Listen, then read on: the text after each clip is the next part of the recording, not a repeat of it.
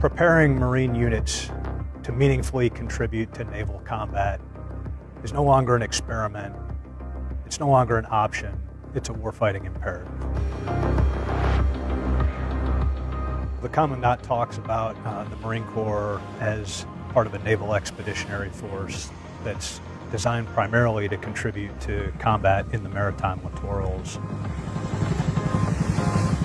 Steel Knight provides not only a venue to experiment with new technologies and future operating concepts, but to test out now our ability to, in partnership with the Navy, operate as a navally integrated warfighting organization in that future fight.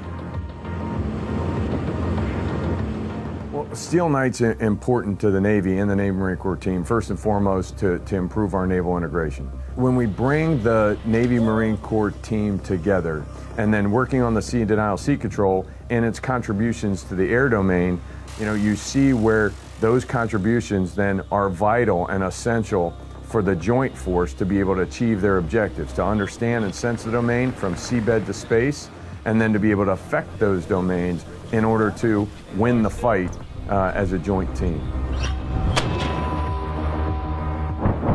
I tend to focus on the opportunities to develop the Marines and sailors within the division. If you want to improve a warfighting formation, you bring talented Marines and sailors together and you present them with a series of challenging problems that may be just outside what they believe they can do. The greatest output of Steel Knight is more proficient, more capable Marines and sailors, which are the strength of this division.